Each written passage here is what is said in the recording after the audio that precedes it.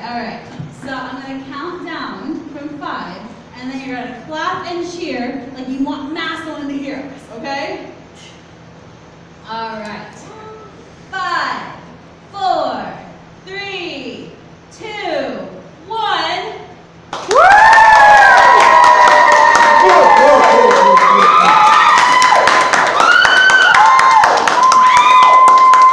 Thank you. Welcome to Writing Night's Grand Showcase, show number 3 at Makeshift Makerspace. We have a wonderful show coming up for you this afternoon, and another show this evening too. For this portion of things, we are at Makeshift Makerspace on 6th Street, right behind the Palace Theater, and you can come on and find a seat. And I am Skylark Bruce of Writing Nights. Azriel Johnson of Writing Nights is over here.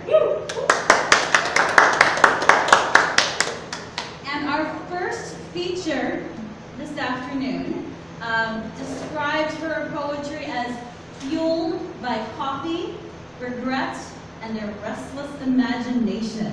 Please welcome Laraine Seidl!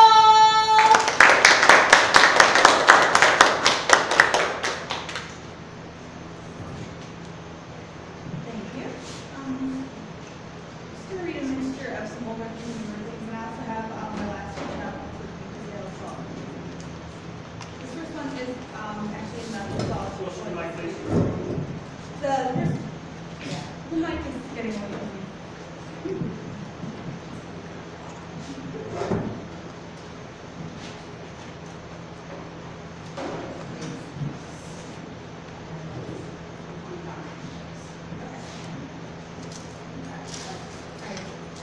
Is that working now? Yeah. All right. This one is Grinding Tomorrow. Pink Floyd pours from the speakers, notebook paper, flyers, two seats crumpled on the floor.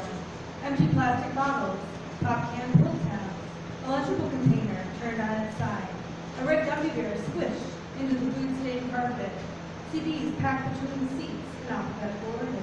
The backseat is scattered with books, binders, and folders. Lay, a Crayola necktie, red, purple, and gold Mardi Gras beads hang in the rearview mirror. Out the passenger window, a glimpse of silver duct tape, holes beside the mirror.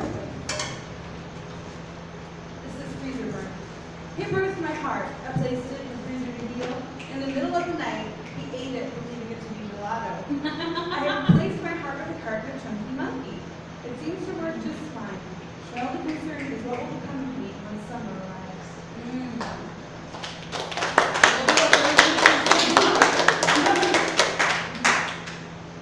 Love comes easy to people on TV shows. Holding a spoonful of mint chocolate chip ice cream, I listen to my ex babble, someone's mumbled and lost. The irises of my eyes are rainbows like her long, hard braid of brain matter. Migraines turn my thoughts into Jackson Pollock paintings. Nothing is simple and everything is tinged with pain.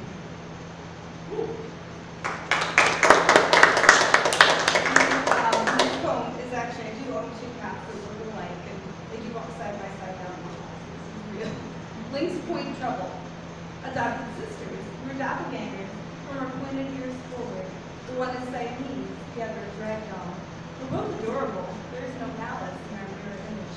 Still, our mommy's face turns an odd shade of white when we walk side by side down the hall. We can only come to ask her to play with strings. We could play with strings forever and ever.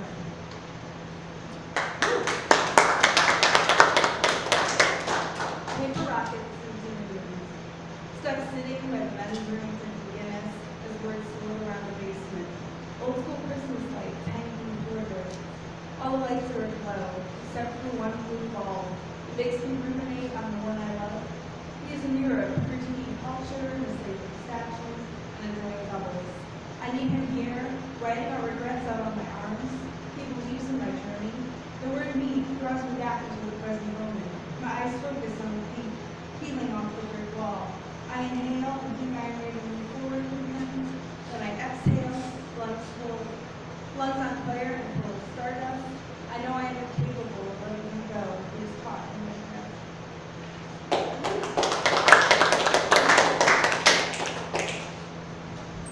So the line in this one was actually, I don't even know what it was supposed to be because I had like the phone, like, you know how you speak to the phone and I'll write it and give a note. And so it put real nice and sound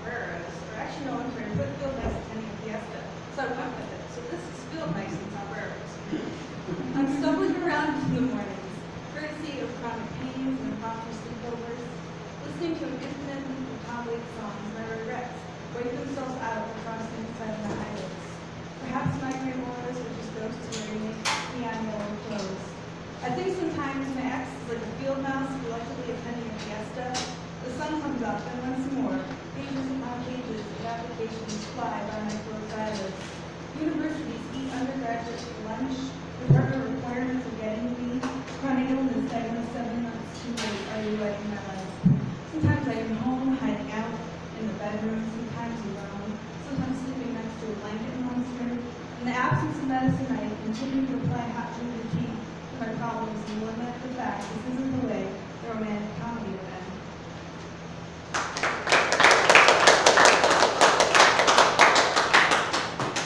Diagram of the diagram.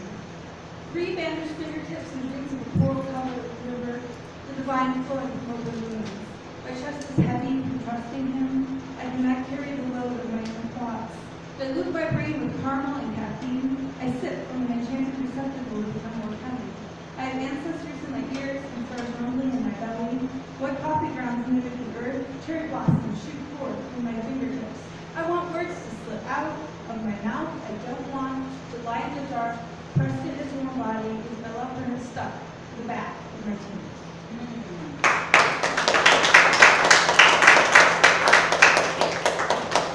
Black tights and bandages. Smoking an invisible cigarette between 2 bandaged fingertips, channeling his spirit. We are fleeting and pale. I'm my own ghost, as brittle as a leaf strewn across my autumn yard. He disappears into a shroud of smoke as I write his name on the soles of my feet. I keep my affections for him tucked tight under my tongue. I soak all my secrets into the lining of my sneakers. Straying so far away from the original script, we have become caricatures of ourselves. 7 months of stability shattered. There's a certain sadness and love flooding my lungs, cracking my ribs as he tries to escape.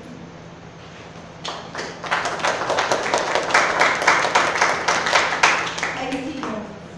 I awake early on a spring Sunday morning, staring at the immaculate white ceiling, wishing I could block the memory of my grandmother's death. Furthermore, I want to block from my brain matter the words diabetes, heart failure, and gangrene.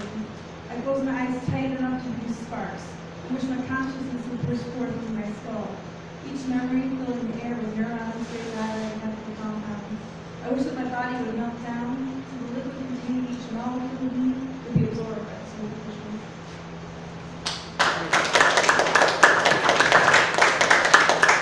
False idols. The Christ in him was plastic and neon green. He swallowed them down with 3 Vicodin and a bottle of rum. There is a stain on the coffee table in the shape of a butterfly. Perhaps it is an imprint of the ones that once resided in his stomach. I have been waiting for him to come and lure me into his SUV with a bag of baby carrots. It has been 6 days of rain and no sign of him yet. Once more, I check the obituaries and the headlines of the local online newspaper. No sign of him there either. His guns, drugs, and sexual offenses.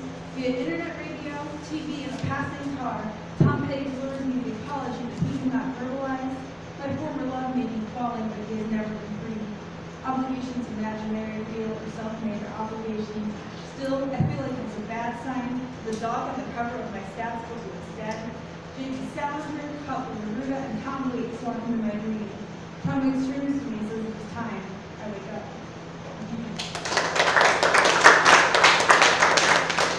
Promise blended quotes. There should be more words written about me. There should be glorious declarations of affection. Instead, I speak through others. The words fall like rain on the sleeping city. Going unnoticed, my affections get tucked between faces, hidden under the bed. I text him mundane things. I write poems about everyone but him. He is perfect. I am damaged. Jack Kerouac immediately raising news. I'm dating the reincarnation of Jack Kerouac, and that's just fine with me. After illegally riding a train through Washington and nearly freezing to death in Colorado, he now lies under layers of covers.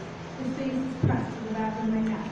He is not the kind of man you can buy, only rent or borrow, and he sinks his fingers in time to time.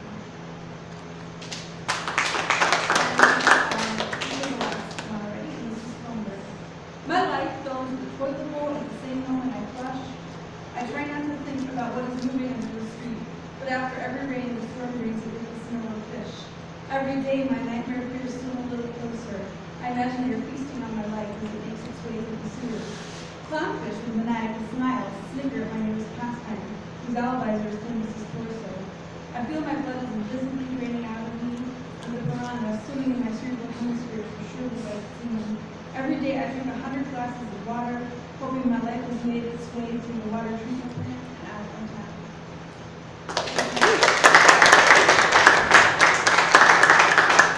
Thank you, Laraine. Let's give her another hand.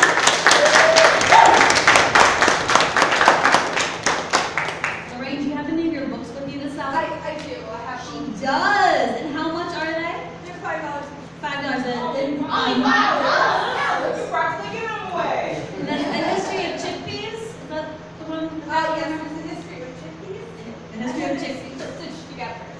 together. Okay, so go get your Laraine Seidl books when we end this particular show. I should mention one of our sponsors, Rebel Salmon Media. I just found out during the break between the previous show and this show that they gave us a whole bunch of stuff to give away for free. And that's out at the Ted Canopy over here on Fort Street. So when we finish, you can go peruse all of the delightful things that Rebel Salmon Media gave to us to pass along. So Rebel Salmon Media is run by Johnny Habu, who is a Writing Nights alum. And so there's CDs, comic books, and even vinyl records.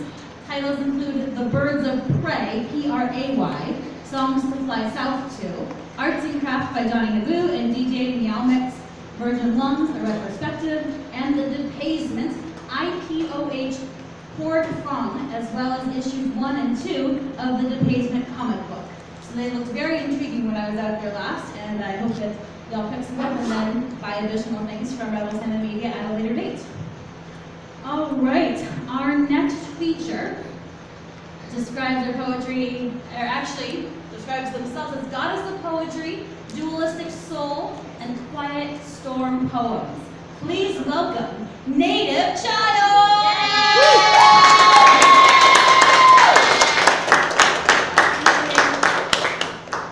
How's everybody doing? Good! It's a fucking beautiful day today. Yes! Yes. So I'm going to give you guys a little bit of me, and if you need a therapist afterwards, I am a therapist. So I can help, I don't know if you guys are familiar with the rules about dating poets. Rule number 1, don't date a poet. Rule number 2, in case of emergency, see rule number 1. Rule number 3, if you ignore both rules, you will become a poem. So, yeah, so I've written a lot of poems about my husband. He hates all of it. Get into this, okay. My daughter tells me that I'm pretty, like SpongeBob, with juice boxes. Says my arms are like slides, likes them better cold, makes the hugs I give her warmer. Says my tears are like rainbows, I call them poetry, and think to myself that one day she will make a great poet. Says she wants to be a mother when she grows up. I tell her I want her to be safe. Says she wants to be a good mother when she grows up. I tell her never have girl babies, keep them buried in your womb, they are prey. She says, mother, it's okay. They will be warriors like the Wolverine, and I think to myself that one day she will make a great poet. Says she wants to know where God lives. I tell her right here. We count the lines on our hands, and I tell her these are the roadmaps to paradise. These hands will lead you to paradise. She asks me about her father. Wants to marry a man just like him. I tell her he is an artist, but never mentioned the bruises he enjoyed painting across my face. I pray that he's the only nightmare that follows her home. She tells me that I am pretty, like a school bus full of laughing children as I reminisce about the last lover who tried to write pretty into my vocabulary with vodka and half-truths, and I wonder if she could be wrong. See, she wants me to teach her so many ribbons on her ballet shoes, but I can't dance. She says, Mother, it's okay. I will teach you. She makes me feel like I am friends with my future self, but I want to give her more than just cold arms and poetry. You see, one day she will look in the mirror and see my face. I still hope she thinks it's pretty.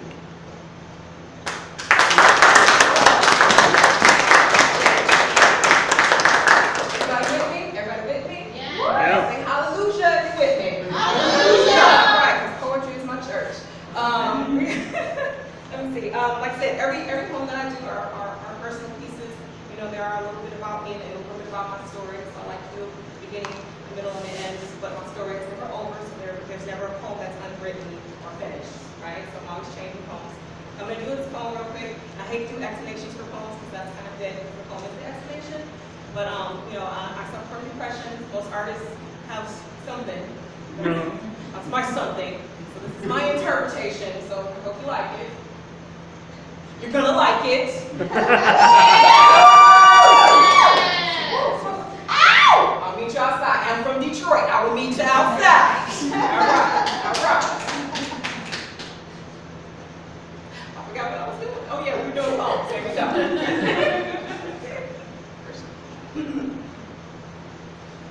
I've sewn my favorite things about sanity into a shroud. Tried them on more than I could remember. Sleepwalk in a closet full of clothes that look better on someone else's pain. Devour manic highs and lows, like my brother and sister devour my mother's peach pie. My mother tells people I'm the crazy child, the moody child, the pray for a little more child. I feel like a snow globe, absolutely shaking. Snowflakes falling where they shouldn't. At times, I pretend the snow is the only thing falling around me. I'm told, pretend my best.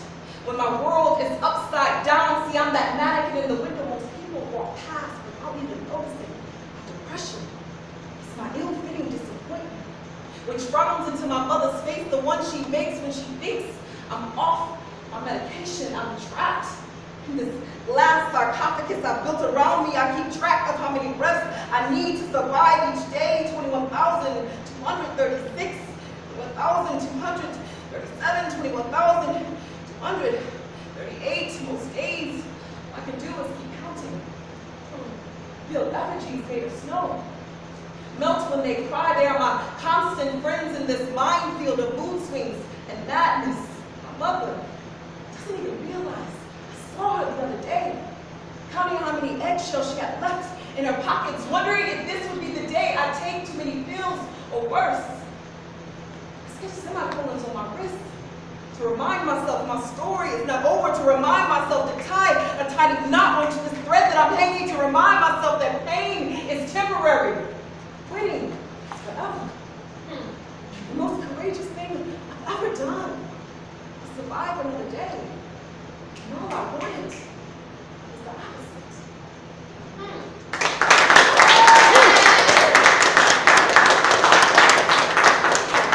Remember, and I'm gonna get off, and if you guys are interested, I'm on Instagram and Facebook, Neighbor Child Brown, and I do slam on occasion. So, that's my fan club, I'm all with me. Famous people need an entourage. I'm not really famous, so I only have one entourage in my entourage. But hey, whatever. So I'm gonna work out my daddy issues. You know, hopefully my dad's not watching this. It's not about you, Dad. It's about me. Okay. I remember drunken barbecues, hungover holidays, absent vacant spaces at school assemblies and plays. You see, you preferred women with easy hips, fast cars, to slow Saturdays, kite flying, me. But Sundays were our day. Sundays were football. And from August to January, you were mine, and I sat patiently, waiting, hoping that one day you would see me, this invisible girl you never wanted. Instead of the sun, I was hopeful. I sat patiently, eagerly, learning chop blocks, face masks, triple threat offenses, hoping that one day that 50-yard line would draw me closer to the first man I ever fell in love with. Hoping one day that 50-yard line would draw me closer to the first man to ever break my heart. Remember, the year your favorite team won its division, it was 1991. You see, that was the year that Sanders ran for 1,500 plus yards. You said if they go all the way, go to the Super Bowl together, just you and I. Next week, they lost to Buffalo. 1991, the year you left home. The year you left me, the year I lost my virginity, transformed from the little girl so desperately trying to connect with an absent father who longed for an invisible son into this woman that I am. 1991, that year we all lost to Buffalo. It's been some years since then.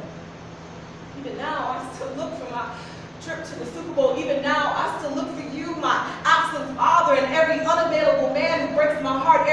Even now, every January, I am saddened. Every relationship, I'm disappointed. Even now, this woman that I am is still searching for a father I never wanted. This invisible girl, I guess even now, I'm still losing. This is my warning to all fathers. Once upon a time, there was a little girl who loved her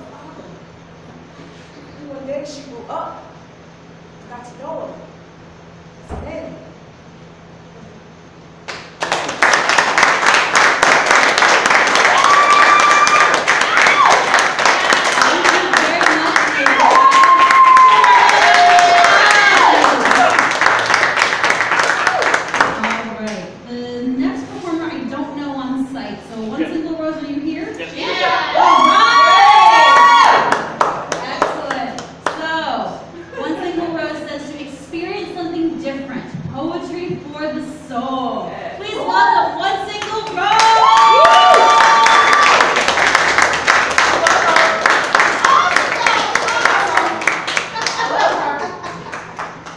The girl's good. We love you, Rose. I love you too. Don't be nice. Don't be nice. Don't be nice. Okay. Yeah, it's not the problem. The problem is with this part. It's fine. We need some braces if we need it to. And then we can angle that this is going to pop down. So, and that's good for you. You may not have heard about me. My pen pushes positivity. I write for everybody. I'm one single rose and I'm a POET. You may not have heard about me. My pen pushes positivity. I write for everybody. I'm one single rose from the 313. And I'm the creator's daughter. A spiritual being blessed with a keen third eye functioning as her voice of reason. A child of the atmosphere bearing blood of her people that spilled throughout the land. I am hope.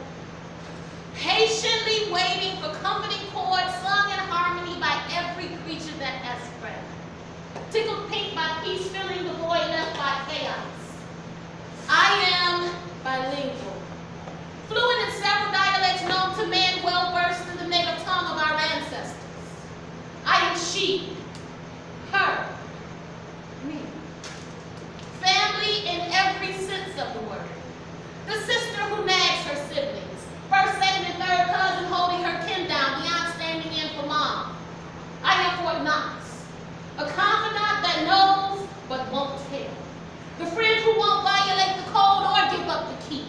I am a girl playing hopscotch, a woman doing double dutch, a lady held in high regard, the sweetheart who became lover soon thereafter declared wife, mother of gifted stars, companion to the world, I am queen, a breadwinner, head of the household yet submissive when Mr. takes charge.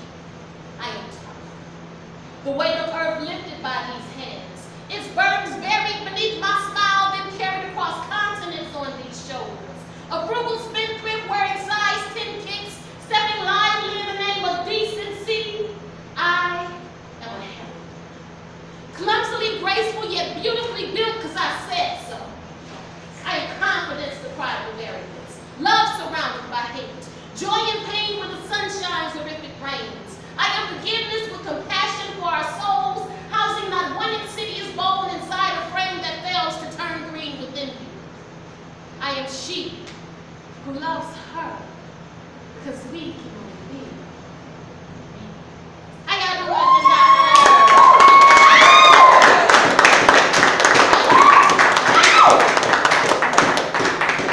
I am Rosemary Wilson, aka One Single Rose when I'm nice, aka Pearl when I'm naughty. So I think you'll be hearing from One Single Rose today. If that's all right. Thank you, Writing Nice Press and Mr. Pressman for having me here today. It was good to walk in and see some of my Detroit peeps in the house. What up, though? That was just on She, Her, Me. And this piece is called Old School Love. I'm looking around the room. I don't see any millennials, perhaps. I know I'm not. So perhaps you guys might resonate with this. Because I prefer the old school to the new school. This debate game right now is something terrible.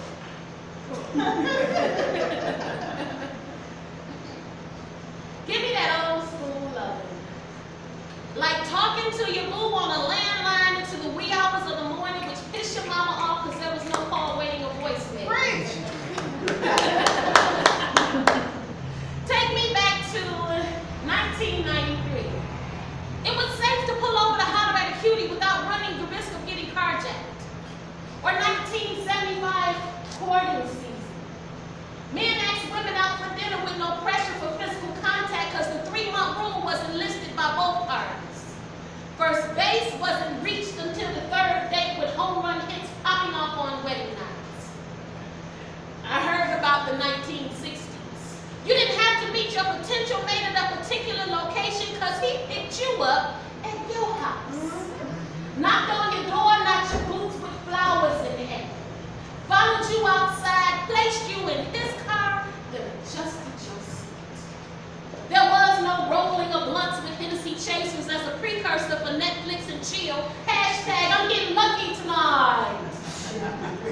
Meeting moms having that Sunday dinner with the fam. Asking Pops for his daughter's hand in marriage was a lengthy conversation between men. There were two-parent households. Daddy settled in at home after work with money for Mama to pay the bills. Technological advances have created lazy loves. Back then, it didn't go down in the DM. Love letters were delivered by post, hinted with a scent of Chanel No. 5, sealed with a kiss. I reminisce about the time it was a crime to process X-rated photos with Kodak. I'm talking before butt shots and explicit pictures. Yeah, give me that old school love. Without the baby mama drama with the main side chick.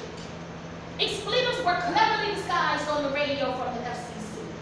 Love songs that put our bodies to work, contain lyrics we could actually understand. Couples relayed the words I love you in person instead of a text message with the acronym ILY. Take me back to 1985. My face was in a book. My dude wasn't concerned with why someone poked me. Exes didn't stalk or assume names on social media. We couldn't air our dirty laundry to collect status messages or emoticons. Exes were kept out of the good, bad, or ugly of our relationships unless we let them into our business about that first meeting, to falling in love, getting married, or divorced. We shared information on a need-to-know basis because everybody don't need to know. I remember 1999. There was no code cracking to unlock dude's cell phone. Women's intuition let me know he was cheating on me. So I used a paper map and a phone book to smoke the cheaters out of hiding. Page the squad with 313-911-304. They need to do a drive-by to check them hoes. Yeah, that old school loving. High school sweethearts got married, making the meaning till death do us part. Love was real. Couples prayed together, stayed together. Yeah, give me that, give me that, give me that old school loving like we used to do. Nowadays, there's too many people.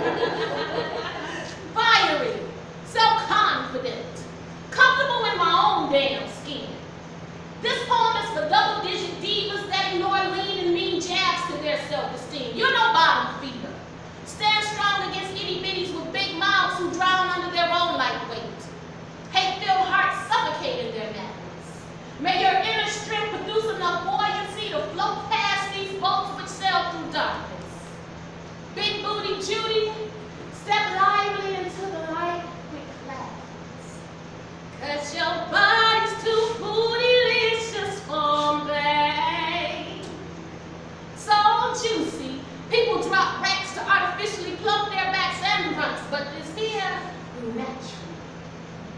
Some talk smack about our voluptuous girls, then go under the knife all mini Venus and Serena with silicone-filled plastic bags. Real double D's bust synthetic bubbles and don't cost a dime. Harder than water. Be careful cramming those triple OGs in the seeds. Someone might lose an eye or a tooth if you sneeze. Our massive community is stunning, Sister Bones. Accentuate your assets. Baby fat and BB make cute clothes, but that doesn't mean we all should squeeze into them. We might avoid unflattering remarks by wearing attire that flatters our figures. We wear short shorts, which disappear in the Bermuda Triangle when the cottage cheese sticks.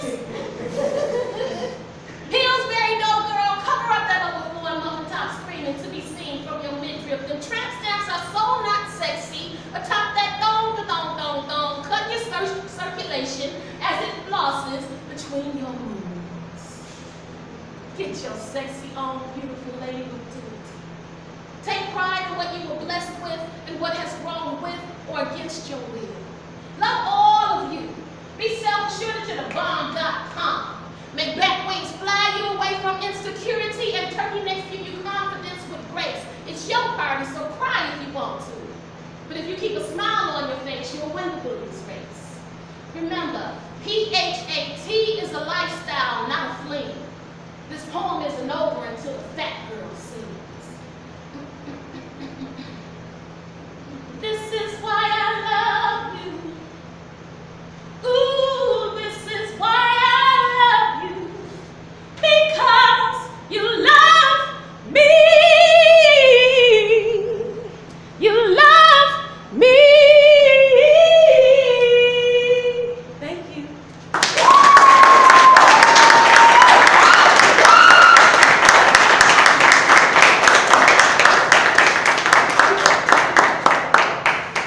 Thank you, Azriel Rose. I'm extra confident right now. Right.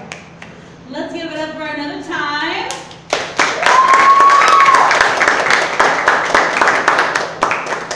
Okay, another person I should know on site, but afraid I don't. Is Pat Russell in the house? I'm sorry, I forgot your name. I am so sorry. Come on up here. He observer of humanity and other weird and wonderful ideas. Give it up for Pat Russell.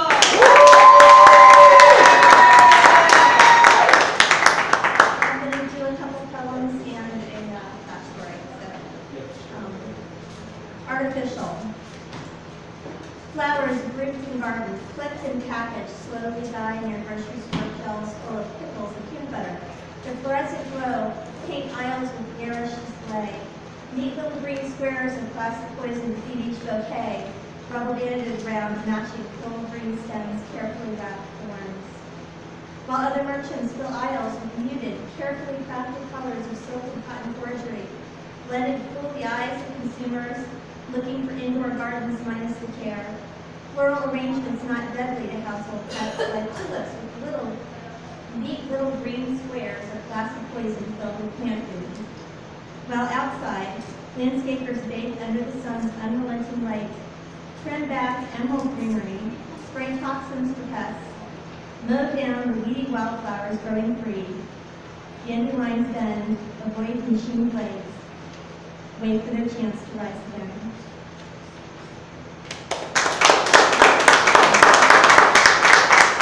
This next one is a science fiction flash fiction story about clones. Spring of 2052. Katie had always been such a beautiful child. It made sense that death would not mar that beauty. Angelica wiped tears and reached a long, shaking hand to push a straight strand of hair behind her little girl's ear, as if that would make any difference to her now. She lay in the small coffin, the steel exterior brushed a lovely pink, with her name embroidered upon its satin lining. She lay inside, clutching her baby blanket, the faded pink blanket that had swaddled her infant form, the blanket that would be her only consolation during her eternal slumber beneath the earth. With her ebony locks and rosy cheeks, she seemed a tiny Snow White awaiting resurrection.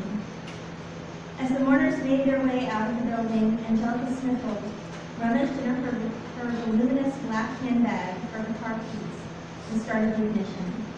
It was a cool spring day, yet her cheeks stung with salt tears as the heater quietly hummed. She would not wait to see her only daughter planted in the ground like some delicate flower. She didn't even know why she was crying. This wasn't the end. This was Katie's new beginning. She pulled out of the parking lot and drove straight to the medical facility where Katie's cells were stored. Summer of 2058. Katie had always been such a beautiful child. Death still would not mar the roses in her cheeks or the jet black hue of her long locks. Angelica wiped a single tear and reached out with one delicate hand to brush her daughter's hair across her forehead, as if that would make any difference to her now. The small wooden coffin was painted a glossy pink. She lay inside on a simple red lining, tiny hands folded across her chest, clutching her favorite flower, a plastic daisy that used to dance in the sunlight, thanks to the eastern window of her daughter's bedroom. The artificial flower would dance no more. Night sunlight once planted beneath the cool dark earth. Unlike Katie herself, who would rise again and dance in a body yet to come, she was a childish Snow White awaiting resurrection. As the mourners made their way outside, Angelica retrieved her keys from her pocket, entered and started her car. It was a warm summer day, and her cheeks still flushed crimson with heat as she turned the air on full blast. She did not wait to see her daughter buried in the ground like a seed to be sown for future harvest. She knew death wasn't the end. She knew where and when Katie would be made to grow again. This was for Katie's new beginning. She pulled out of the parking lot and drove straight to the laboratory to retrieve her reborn daughter. Autumn of 2064. Katie had always been such a beautiful child that could not destroy the sweetness of her countenance. Angelica's smile wrinkled the skin near her dry eyes, and she reached out with one thin hand to brush her daughter's rosy cheek, as if that would make any difference to her now. She lay in the plain cedar coffin, tiny hands folded across her chest, clutching her teddy, her favorite toy, now selected to be her sole companion during her long slumber beneath the earth. She was a tiny Snow White with her beloved hair and face of her prince. However, her resurrection would be a different sort. As the mourners made their way outside, Angelica retrieved her keys from her pocket, then entered and started her car. It was a cool autumn day, so she rolled all the windows down, except for the one which stopped halfway. She would not wait to see her daughter buried in the ground again. Now that she knew Katie's death wasn't the end. This was her daughter's new beginning. She pulled out of the parking lot, engine pumping loudly, and drove to the factory to retrieve her recreated daughter. Winter of 2070. Katie had always been such a beautiful child.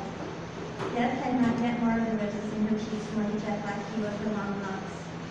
Angelica wiped her streaming tears and reached out with one unsteady hand to touch her daughter's rosy cheek and adjust the ribbon in her hair, as if that would make any difference to her now. She lay in the unadorned pine box, sans lining, tiny hands folded across her chest, touching her favorite book, the second-hand hardcover of Grimm's Fairy Tales, her most prized collection of stories, now selected to be her eternal comfort during her long slumber beneath the earth.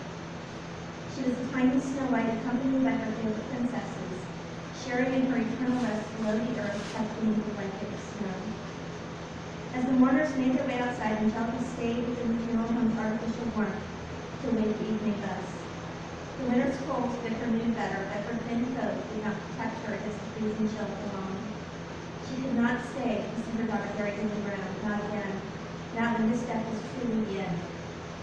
She knew her Katie would never return. She boarded the number 9, the bus that would drop her off within a block of her tiny apartment, too big now that she was alone. She went inside the small apartment, too cold now that the heat had been turned off. She lay down on the bed, closed her eyes, and as the freezing chill enveloped her despite her warm clothes, wondered how long it would be before she saw her daughter.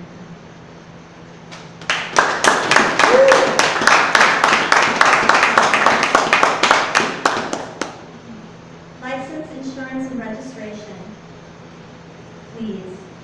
Shiny black cop cars, compact fuel economy across city streets and highways 2 counties wide, and salted vehicles by sheer numbers on an otherwise uneventful day. No holiday traffic, no special events, No reason apparent for the barrage of blue while burnished and new. Bright blue lights spiral drivers to the edge. Must be the day the new patrol cars arrive, begging to be driven, needing validation.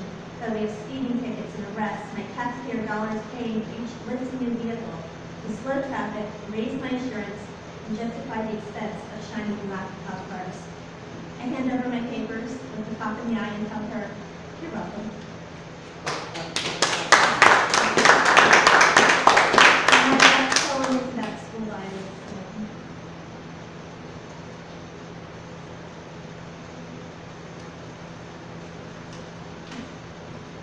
Radius. The radius of our supposed safety shrinks with each new news report. From North African atrocities to mass shootings in our schools, to schools like the high school in Florida, not so far from where I grew up, from where I lived with my infant son, and I think, thank God we moved from Florida. Thank God we moved to Ohio, to a better place for a safer and quiet and peaceful life. Then the news blows away that notion of our quiet, peaceful hometown schools. Schools like the one in the next school district where a 7th grader was bused, where he blew himself away in his bathroom, shattering the quiet and peaceful murmur of muttering students in its halls and classrooms. The quiet and peaceful schools of Ohio, my first thought was, thank God he didn't hurt anyone else. Surrounded by libraries, learning, and nearby parks and woods where 2 teens were found blown away, murder, suicide, or suicide pact, no one knows, and my first thought was who? And my second, thank God they only hurt themselves. Quickly followed by a search to discover their identities, a fruitless search that yielded other details besides names. The 2 went to my son's school, one in my son's graduating class, and happened in the quiet and peaceful field behind his friend's house, the field where we looked at animals through his time in sliding glass door. No way to know, but word is it was a neighbor, just 16 years old and a 17-year-old boy. What were they thinking? What else was blown away? How fragile the circle of our safety is. How blown away with the full trigger of the thoughts, our minds blown away by each mirror tragedy, each closer closing madness. And all I can think is, they went to my son's school. And they went to my son's school. Thank God they didn't murder anyone else. Thank God they didn't kill my son. Because the radius of our supposed safety keeps shrinking, the circle broke around our collective necks tightens, and we're moving on the right.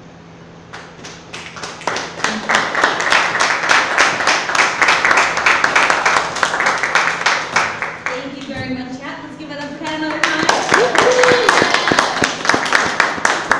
All right, so I have some quick commercials to do here, recognizing our sponsors who were so generous enough to make sure that this event happened. Arts and Start provides grants for smaller arts organizations, individual artists, and other nonprofits looking to use the arts to deliver innovative programs. They help downtowns across Stark County use live music, public arts, and artist studios and galleries to revitalize. They also produce First Friday events as well as the Downtown Music Block that is also happening this weekend. Another sponsor, who did in fact, that's the logo right there.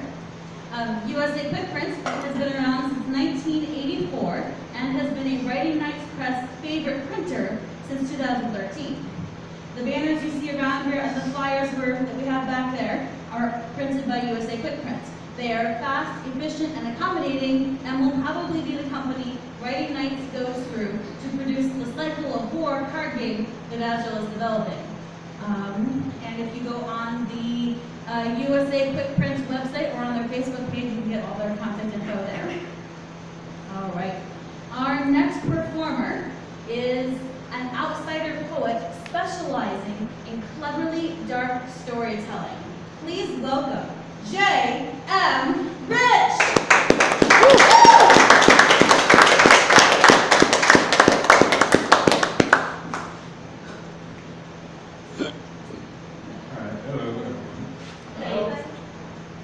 So I just wrote a book called The Hardest Tree Cut Down that just came out a couple weeks ago.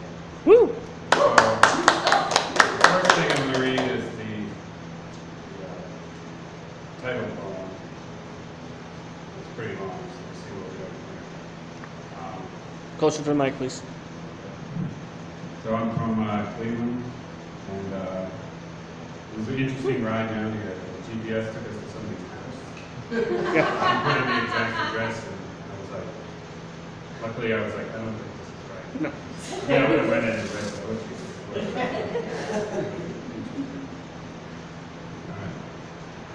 The poet's heart is a severed head. The heart is a tree cut down. Rings of past lives exposed, loudly crashing, silently still. Roots remain plain and severed. Past days behind, deep embedded. Stump left untouched memorial. Uneasy future left to rot away. Detached from the normal life. Family wormhole grounded sleep. Mornings begin. Rut tree, trunk dog. Dirty filth, fucked up fortunes spent. Free float, brainwaves crash, beachside.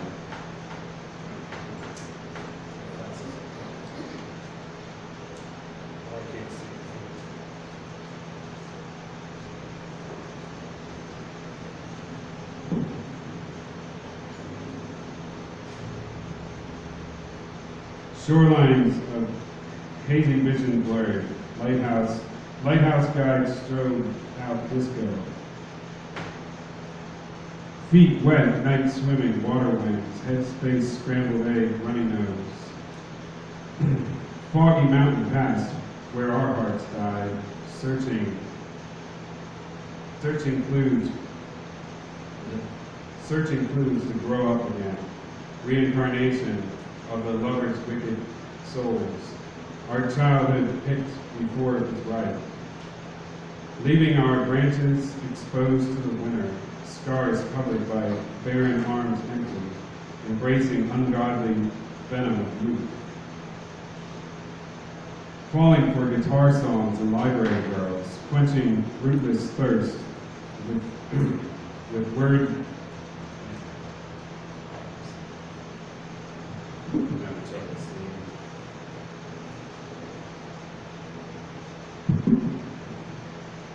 Falling for gutter songs and library girls, quenching rootless thirst with word oceans. Transient city jumpers, Macy's Day balloon floating. Coastal crusaders seeking new eyes and ears. Our severed spines grow stronger now. Fluids pump disembodied into ink pens. Writing machines control breathing. Click, click, click, clack, clack, clack, ping, zip. Reams of discarded paper trails vaporized, dripping damp with hysterical tears. Depression tortured scribes, weep for days, creating the volumes of immortalized pain. It inspires future novelists to avoid poetry, detouring the confident bullies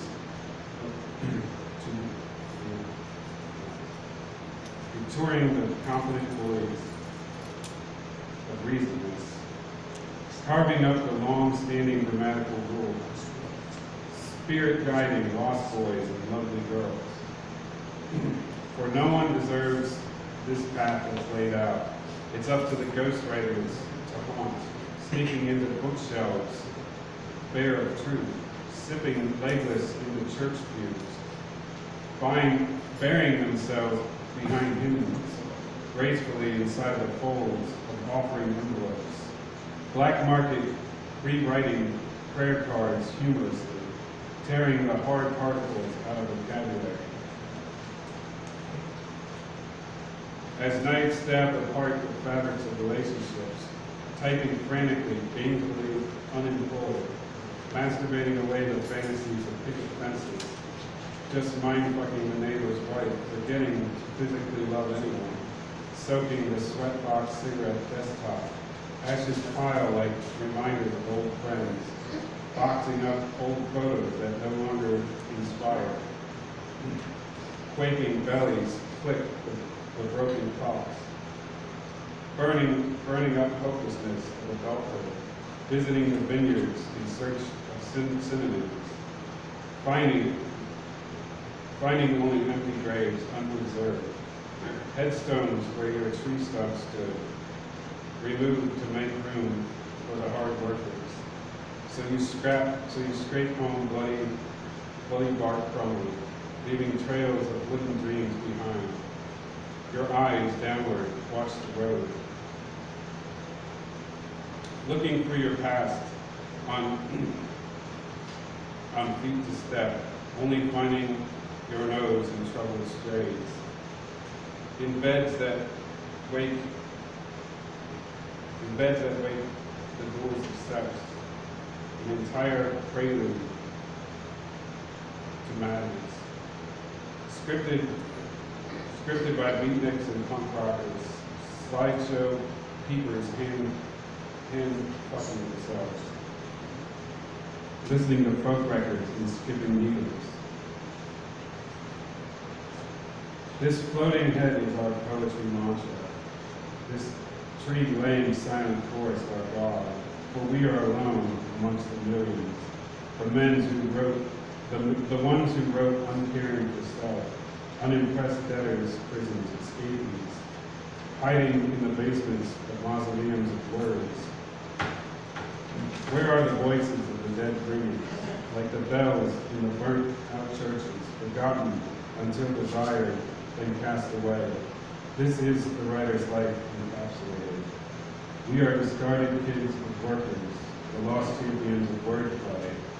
Poet, police gambled upon scribble, vomiting sentences from floating craniums, doubting themselves in the early graves, sick with every mental sickness driven, nails hammered into addicted hands, yellowing fingers burned to their filters. Dead weather deviants go on rambling, produce the next unread masterpiece. Editors shake off the dust covered life, sinking back into the Deadpool paragraph, off subject, off time, perfection, cadence crippled by free-form jazz. Words sever our heads, brainwaves, slipped into vast undiscovered talent. Someday, any day, fuck it all away. This pen is a breathing tube of life, the one to bury in the soup coat. So when the ghost call comes, I'll begin to finish the great American novel, unleashing it from my gravestone curse.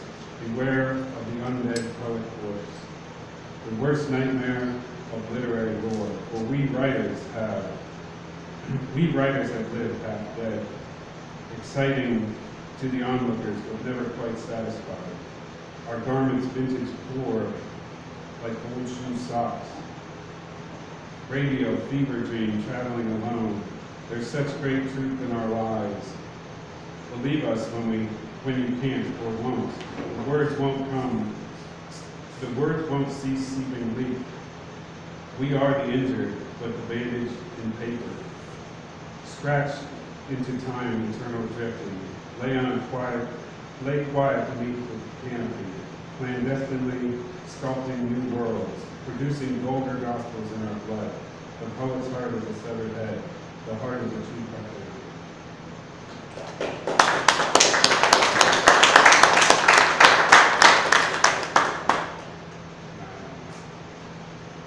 I have one more.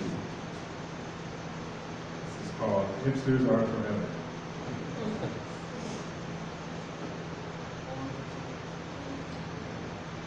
These coke-nosed records slip, pop cherry splattered polish, dreadlock rodeo beer snobs, sipping on tired trends weekly, fixed gear water park, hot box, pork leather striped buck box, blasted off the snot rocket zoom, drug hug, weak arm, junkie love, sleeping dirty mattress magic, framed art gallery, code poison, Basquiat's hot buttered knife fight, pencil top tipsy Trump wrestler,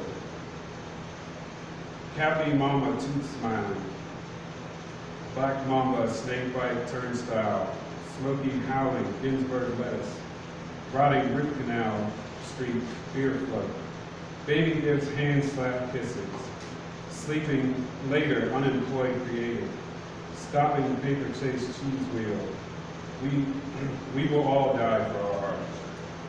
Thank you.